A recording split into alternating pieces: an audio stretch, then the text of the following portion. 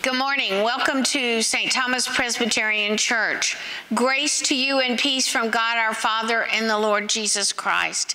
We are grateful that you are joining with us for online worship today.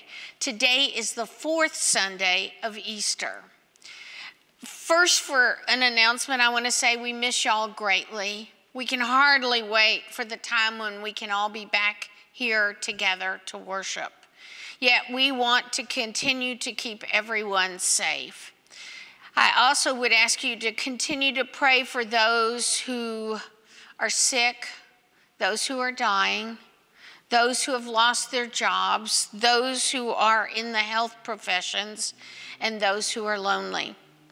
A reminder, we will be serving communion during this worship service, so if you want to get your bread and your cup, you'll be ready. Let us worship with our praise songs.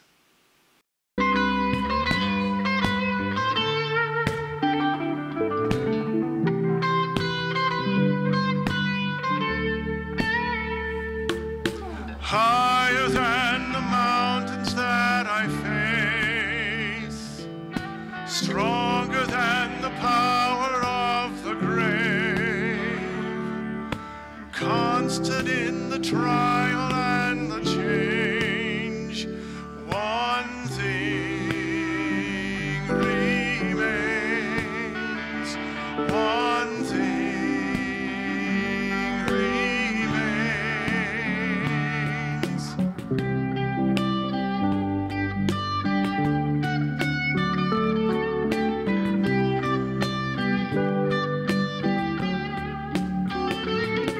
Your love never fails, never gives up, never runs out on me.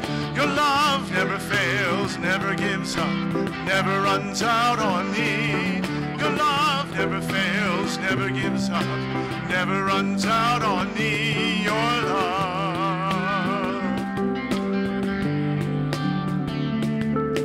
On and on and on and on it goes. It overwhelms and satisfies my soul. And I never ever have to be afraid.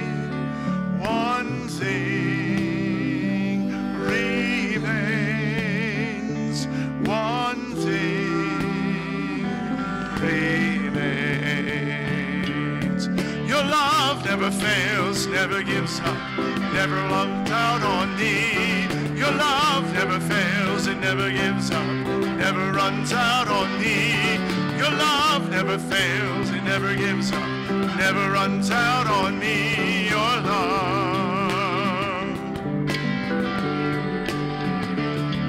In death, in life, I'm confident and covered by the power of your great love.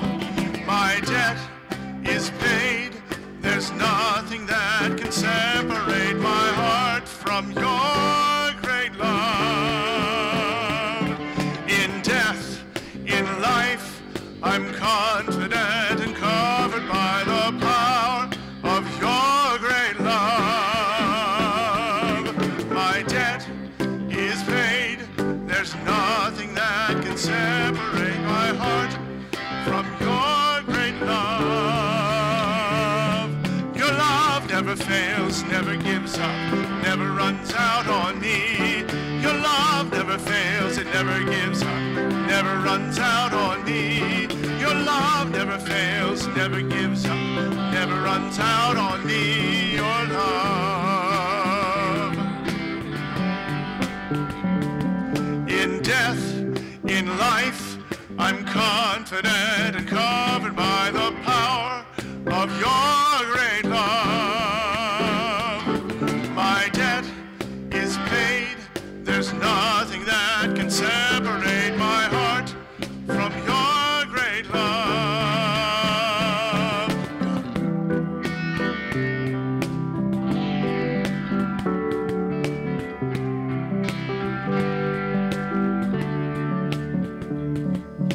Higher than the mountains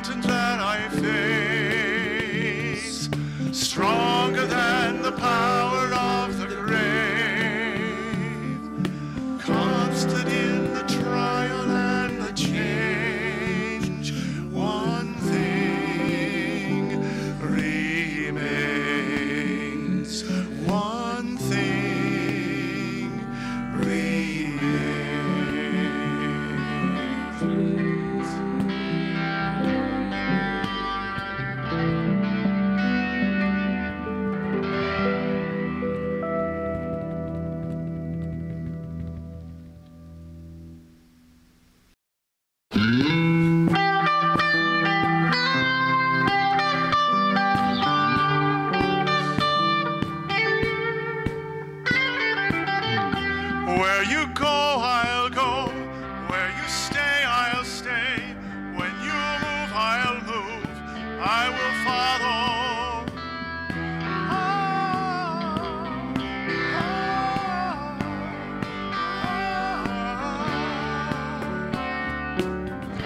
All your ways are good, all your ways are sure.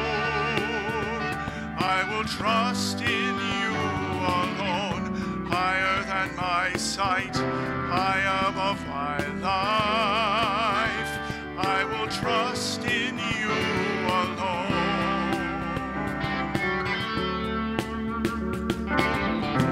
Where you go, I'll go. Where you stay, I'll stay. I will follow you. Whom you love, I love. How you serve, I'll serve. If this life I lose, I will follow you. Yeah, I will follow you. Yeah. Light into the world, light into my life. I will live for you alone. You're the one I seek, knowing I will find all I need in you alone, in you alone. Where you go, I'll go. Where you stay, I'll stay. When you move, I'll move. I will follow you. Whom you love, I love. How you serve, I'll serve. If this life I lose, I will follow you. Yeah, I will follow you. Yeah. In you there's life everlasting. In you there's freedom for my soul. In you there's joy, unending joy.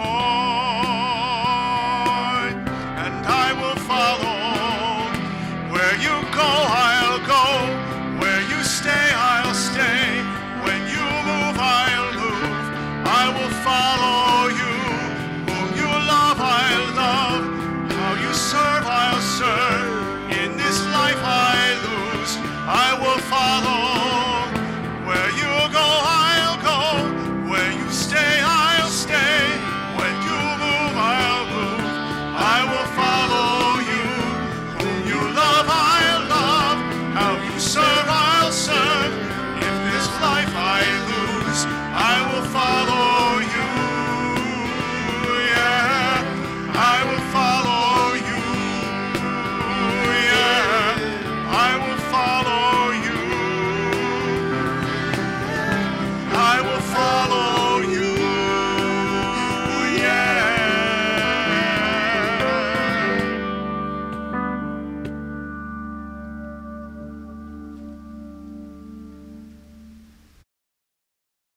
As our call to worship, let us center our hearts on these words from the Gospel of John. My sheep hear my voice, says the Lord. I know them and they follow me. With these words ringing in our ears, let us join together in prayer. Jesus, good shepherd of the sheep, by whom the lost are sought and guided into the fold, feed us and we shall be satisfied. Heal us and we shall be whole. And lead us that we may be with you, with the Father and the Holy Spirit. And all the people say, Amen.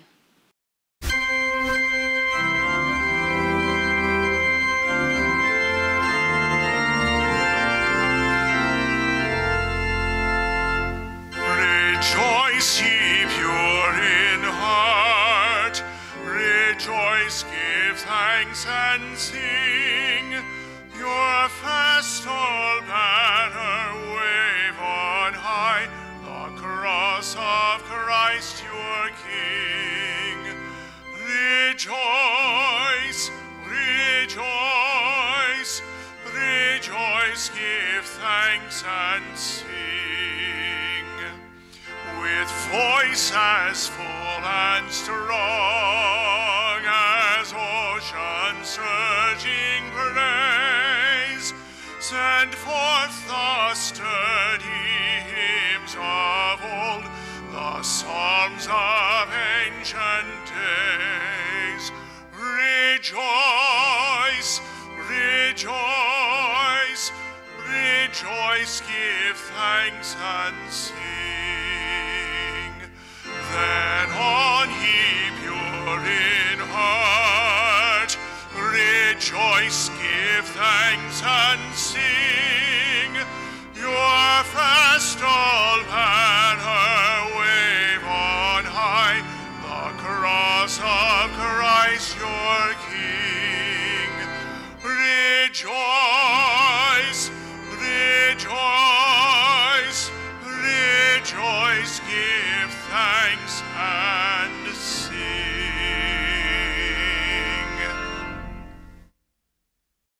Our Lord calls us and offers to lift our darkness, to give us hope of a new day.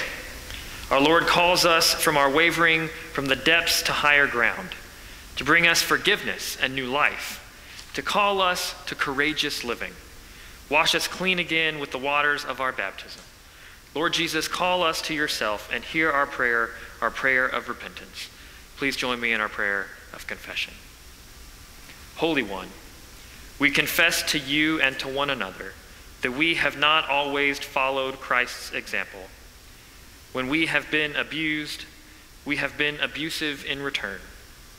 We have gone astray. Lead us back into your fold and guard our souls in Jesus' name. Please take a moment for silent confession.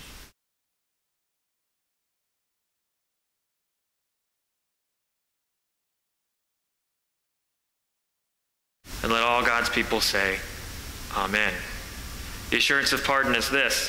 Friends, the promise of our faith is that if we entrust ourselves to the one who judges justly, we need not feel threatened, for we will be returned to righteousness. Having been brought back into the safety of God's fold, we rejoice in the love and the grace of Jesus Christ. Brothers and sisters, live and believe in the good news that in Jesus Christ we are forgiven.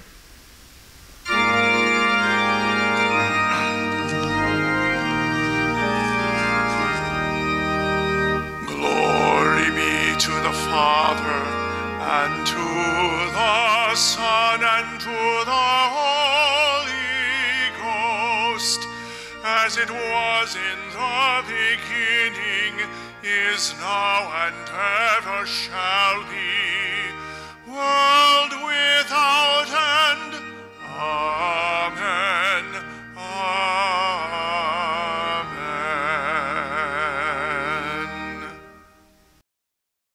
Please join me in the prayer of illumination. Let us pray. Loving God, we pray that your Holy Spirit will strengthen us to be devoted to the teachings of your word, and through it may we hear your voice and follow into eternal life. Amen. Morning, Bert. Good morning, Ernie. So, what's the scripture for today, Bert? The scripture is Psalm 23. Ernie. Psalm 23 is also known as the Divine Shepherd. Oh, what's divine mean, Bert? Well, Ernie, divine is being godly or godlike. Oh, okay, Bert. So why is the shepherd divine? Well, Ernie, because it is a metaphor. What's a metaphor, Bert? A metaphor is a figure of speech in which a word or a phrase is applied to an object or action to which the metaphor is not literally applicable, but is similar. This metaphor is used to compare a shepherd who watches over his sheep to Jesus, the divine shepherd, watching over us. So, if Psalm 23's the divine shepherd explains how Jesus is like the shepherd watching over the sheep, and we're considered the sheep. Yes, Ernie. As my friend Monty once said, sometimes we can be a bit dim. Huh. Exactly, Ernie. What? What you just said. Huh? Exactly. In comparison to Jesus, we may seem a little dim. Oh, well, if you put it that way, in comparison to Jesus, I don't feel so bad being thought of as not so smart, Bert.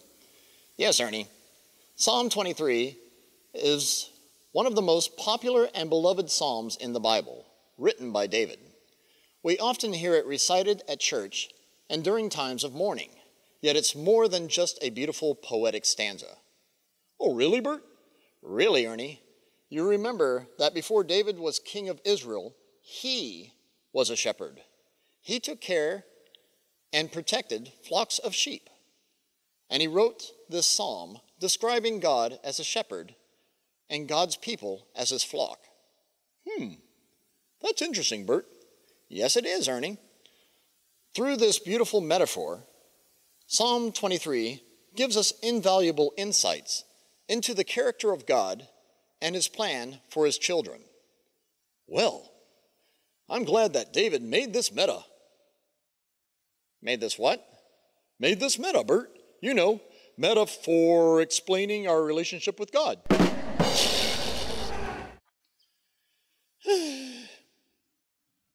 Our first scripture reading today comes from the Gospel of John, beginning in chapter 10. Listen now for the word of the Lord. Jesus says, "Very truly I tell you, anyone who does not enter the sheepfold by the gate, but climbs in by another way is a thief and a bandit. The one who enters by the gate is the shepherd of the sheep. The gatekeeper opens the gate for him, and the sheep hear his voice. He calls his own sheep by name and leads them out.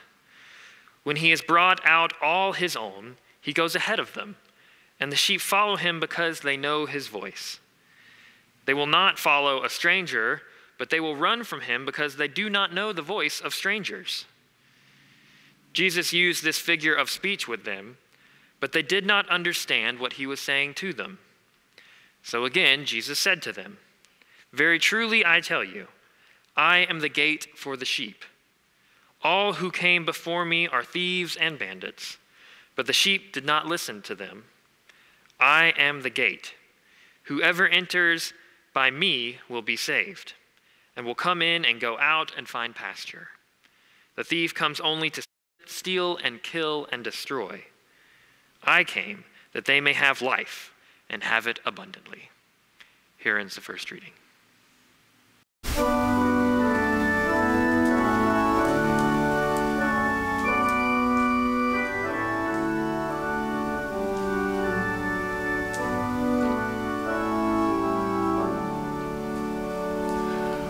My shepherd will supply my need.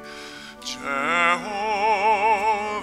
is his name.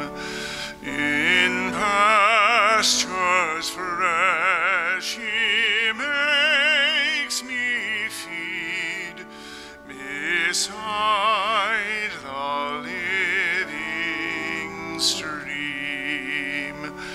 He brings my wandering spirit back when I forsake his ways, and leads me for his mercy's sake in paths of truth and grace. When I walk through the shades of death, your presence is my stay. One word of your supporting breath drives all my fears away. Your hand in sight of all my foes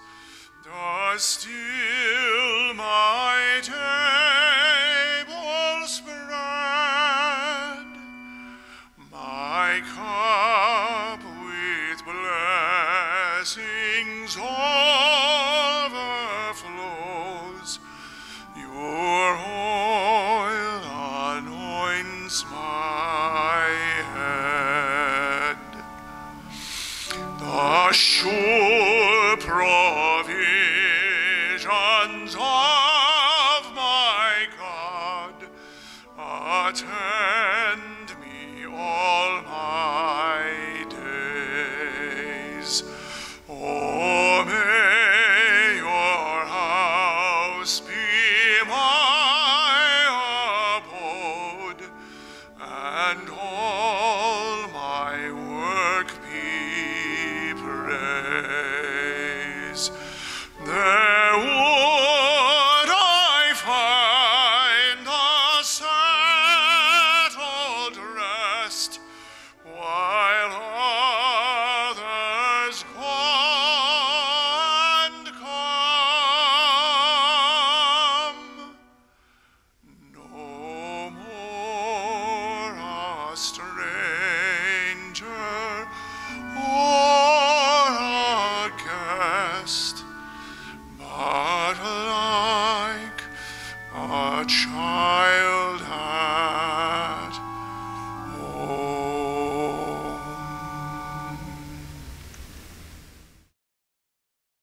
Our second scripture for today is very familiar, the 23rd Psalm. Listen for the word of the Lord. The Lord is my shepherd, I shall not want. He makes me lie down in green pastures. He leads me beside still waters. He restores my soul.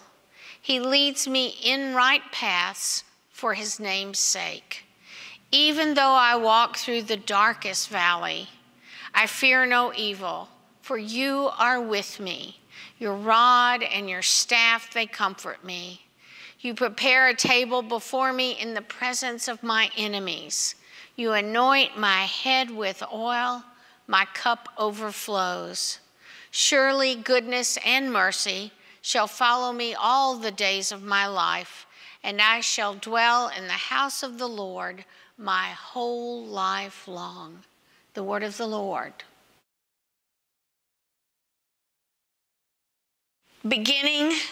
At the beginning, we each say, the Lord is my shepherd, I shall not want. And these are incredibly comforting words. In this psalm, we are reassured that God is the shepherd, and we realize that no one other than God or Jesus can act as our shepherd. No earthly king, no president, no governor, no mayor, no other human being, no one. And during this pandemic time, we need a shepherd. We need comfort. We need reassurance.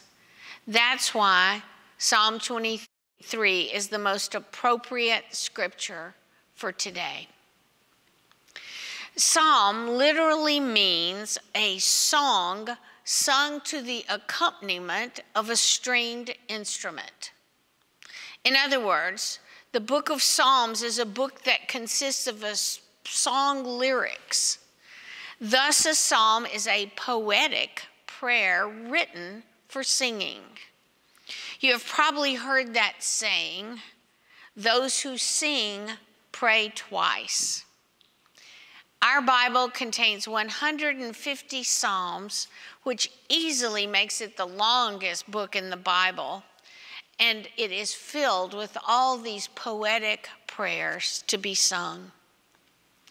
Noted scholar Herman Gunkel classified the Psalms into different categories, which included songs of lament, songs of thanksgiving, royal songs, wisdom songs. And yet, Psalm 23 does not fit neatly into any of these categories. And although it is a very popular scripture, it is often associated with death. The 23rd Psalm is usually read at funerals and memorial services, sometimes in the church, sometimes at the graveside. And it touches us, each one of us, in a very personal and intimate way. Some years ago, I spent time with a family whose patriarch was dying. And when I arrived at their home, it seemed to me that the dear man was agitated. Reading scripture is usually calming, not only to the person dying, but also to everyone else. So I suggested and asked if there was a scripture that both the wife and the daughter thought would be appropriate. And they both said the 23rd Psalm. Together we held hands, we held the dying man's hands, and we joined together in reciting the 23rd Psalm. It was a very moving experience, a very calming experience, a very hopeful experience for all of us. Seminary professor John E. White writes, "This particular psalm is not merely for moments of death. It needs to be read, heard, and understood more importantly as a psalm for living. For it puts daily activities such as eating and drinking and seeking security in a radically God-centered perspective that challenges our usual ways of thinking. And then this psalm calls us not to think of ourselves alone, but to take our place with others in the household of God." The first 3 verses are written in the first person. "The Lord is my shepherd, I shall not want. He makes me lie down in green pastures. He leads me beside still waters. He restores my soul. He leads me in right paths for his name's sake." Lie down in green pastures means to have food. Beside still waters means to have some water to drink. In right paths means danger is avoided and adequate shelter is found. In short, God restores my soul, may be better translated, God keeps me alive. When Jesus prayed this psalm, as he did as a good Jew, he was not yet recognized as the shepherd, although he knew it was going to happen. In the Gospel of John, Jesus says, "I am the good shepherd." In Jesus' time in ancient Israel, before fences contained grazing livestock, shepherds were essential as guardians of the sheep. And sheep were required for wool and milk and meat and as sacrificial animals. As a faithful son of Israel, Jesus had a clear image of a good shepherd. He knew about Moses and David, both of whom were shepherds. As a young person, that was a long time ago, and a lifelong Texan, I thought sheep were dumb, and cows were smart, and horses were smart. I didn't want to be compared to a sheep. Yet, as I have grown older and I hope wiser, I want to be Jesus' sheep, the sheep of the Good Shepherd's pasture. Pastor and author Barbara Brown Taylor tells of an acquaintance who had actually grown up on a sheep ranch and could dispel the myth that sheep are dumb. It was actually the cattle ranchers who started this rumor, because sheep do not behave like cows. Cows are herded from the rear with shouts and prods from the cowboys, but that does not work with sheep. If you stand behind sheep making noises, they will just run around behind you. They actually prefer to be led. Cows can be pushed Sheep must be led. Sheep will not go anywhere that someone else, their trusted shepherd, does not go first to show them that everything is all right. Sheep seem to consider their shepherds as part of their family, and the relationship that grows up between the two is quite exclusive. They develop a language of their own that outsiders are not privy to. And not only do the sheep know the shepherd's voice, but the shepherd knows each one of the sheep. He knows their names, like Curly, or Princess, or Tiny, or maybe Blackie. He knows their characteristics and that each one is different. Some can go astray. Some can wander off and get lost. Some can follow the wrong voice if they're sick or stressed or lost. Sounds sort of like a lot of people, doesn't it? In verse 4 of the psalm, the structural and theological center, the author begins speaking directly to the shepherd, to God. Your rod and your staff, they comfort me. And the word translated as darkest valley appears to be a combination of two words in English, shadow and death, which we recognize as the King James Version of this verse. Yea, though I walk through the valley of the shadow of death, I will fear no evil. Jesus experienced the shadow of death at his crucifixion. You prepare a table before me in the presence of my enemies. You anoint my head with oil. My cup overflows. Jesus ate at tables with enemies, with Judas. He was anointed with oil by Mary. Surely goodness and mercy shall follow me all the days of my life. The Hebrew word hesed translates as mercy in the New Revised Standard Version and as love in the New International Version. And it really means both mercy and love all rolled up together. God's love and mercy doesn't just follow a person, but the Hebrew word used right here is more accurately translated as pursue. God actively pursues us with love and mercy. There is no doubt the psalmist was feeling stressed as he wrote the words in Psalm 23. Maybe it was David, maybe it was someone else. Maybe he is lacking enough food and drink. Maybe he feels extreme danger. Maybe he is worrying about his enemies. There is no doubt that we too are going through a dark valley as we move forward during this coronavirus pandemic. We hear all kinds of numbers of cases, of deaths, of testing, of different recommendations for reopening businesses and churches.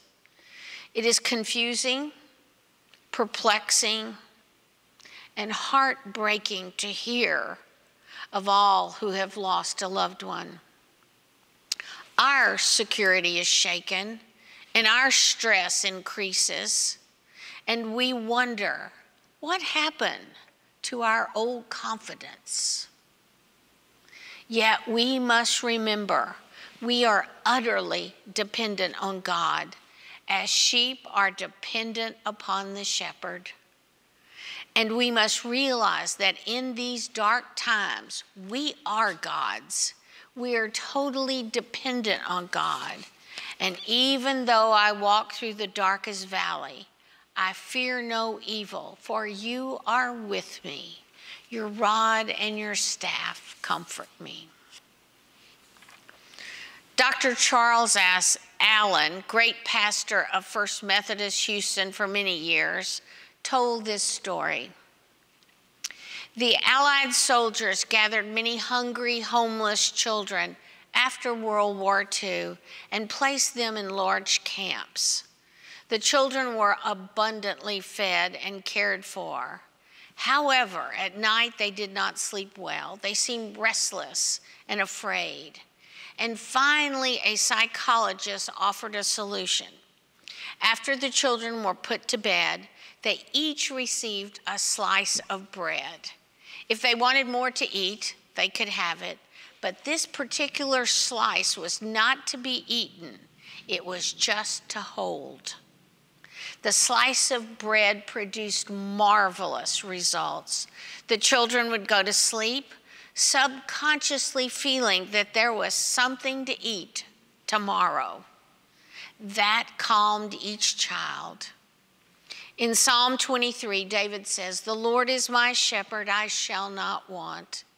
Instinctively, the sheep know the shepherd has made plans for their grazing, so the sheep will lie down in peace, as if it had a slice of bread in its hand. The shepherd of Psalm 23 has become flesh in Jesus Christ, the good shepherd who lays down his life for his sheep. Jesus is the good news of great joy for all people. He is the Emmanuel, God with us. He is the reality of Psalm 23. Jesus prepares a table before you and me. He invites us to share in this meal.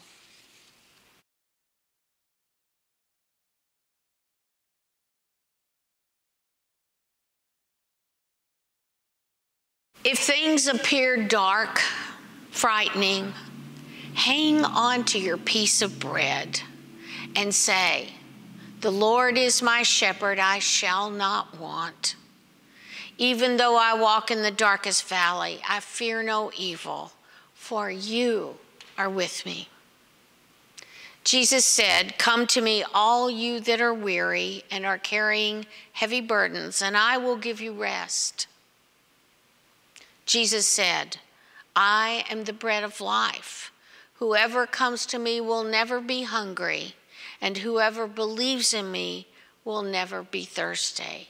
Come and meet Christ at his table. The Lord be with you and also with you. Lift up your hearts. We lift them to the Lord. Let us give thanks to the Lord our God. It is right to give our thanks and praise. Holy, holy, holy God, we praise you for your love, bringing order out of chaos, breathing life into dust, leading captives into freedom, calling wandering children home, giving bread to the hungry, giving drink to the thirsty, raising the dead to life. Thank you, holy God. We thank you for Jesus, Word made flesh, light of the world, living water, shepherd and gate, way and truth, bread of heaven, cup of salvation, resurrection and life. Spirit, come and live in us, in this bread, in this cup, in your people, in one in the body, one in the blood, one with Christ, one in ministry in this place and in the world, in every place and in the world to come. We lift up for your special care those sick, dying, afraid, hungry, exhausted.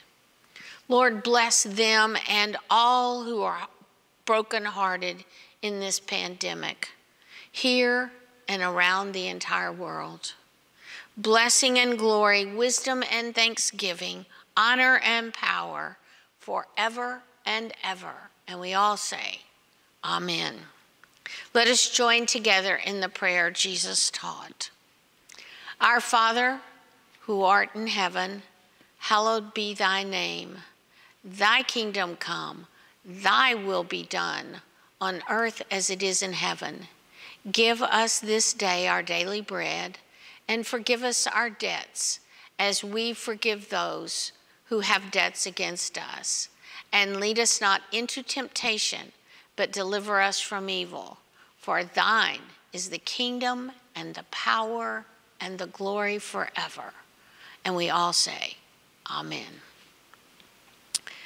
We give you thanks that the Lord Jesus, on the night before he died, took the bread, and after giving thanks to you, he broke it, and he gave it to his disciples, saying, Take, eat. This is my body given for you. Do this in remembrance of me.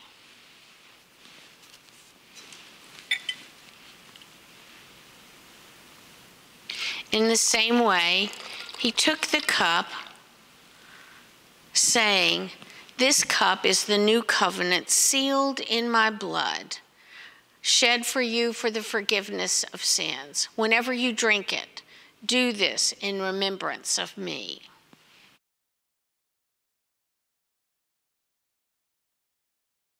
The body of Christ, the bread of heaven.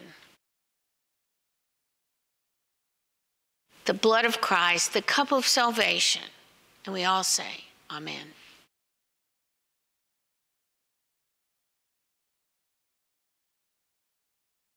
Let us pray. Loving God, you have given us a share in the one bread and the one cup, and made us one with Christ. Help us to bring your comfort and peace to others who are hurting. We ask this through Christ our Lord, and we all say, Amen.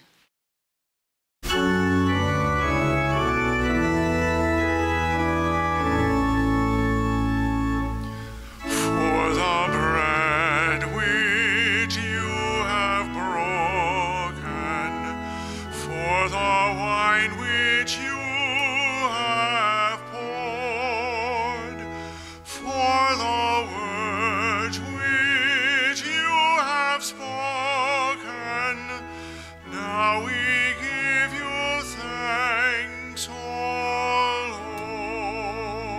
Lord, by this promise that you love us, by your gift of peace restored,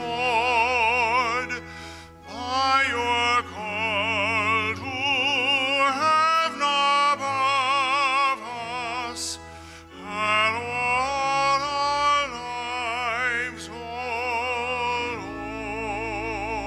Lord, with the saints who now adore you, seated at the heavenly board, may the church still waiting for you keep love's tie unbroken, Lord. In your service, Lord, defend us. In our hearts keep watch and ward. In the world to which you send us, let your kingdom come, O Lord.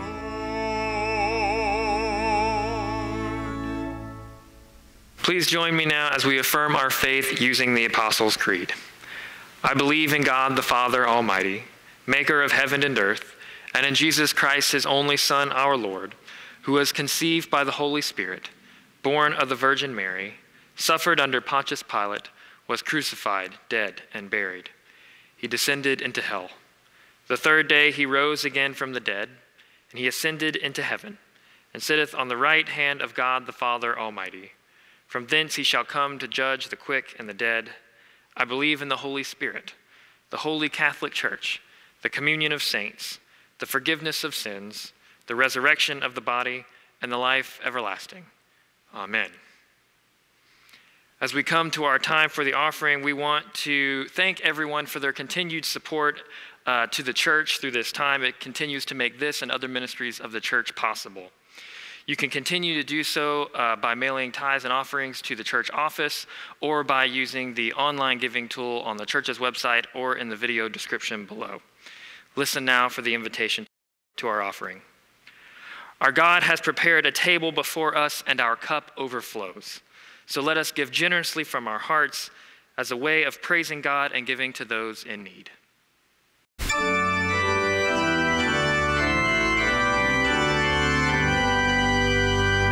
Praise God from whom all blessings flow. Praise Him, all creatures here below. Praise Him above the heavenly host. Praise Father, Son, and Holy Ghost. Amen.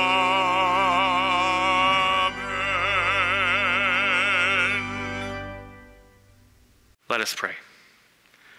Holy and generous God, you have anointed us and we are yours. Bless these tithes and offerings that they may be green pastures and still waters for any and all who need your comfort and restoration. Amen.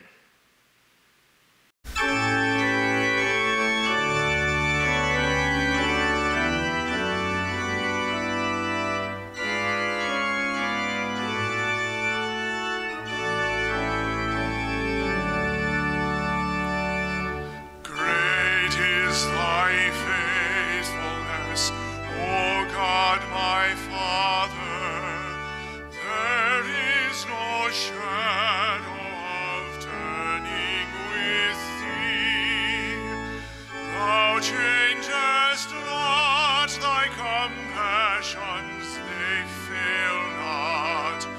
As thou hast been, thou forever wilt be. Great is thy faithfulness, great is thy faithfulness. Morning by morning new mercies I see. All I have needed thy hand hath provided. Great is thy faithfulness, Lord, unto me. Summer and winter and springtime and harvest, sun, moon, and stars in their courses above, so join with all nature in manifold witness to thy great faithfulness, mercy, and love. Great is thy faithfulness, great is thy faithfulness. Morning by morning new mercies I see. All I have needed thy hand hath provided. Great is thy faithfulness, Lord, unto me. Pardon for sin and a peace that endureth, thine own dear presence to cheer and to guide, strength for today and bright hope for tomorrow, blessings all mine with 10,000 beside. Great is thy faithfulness,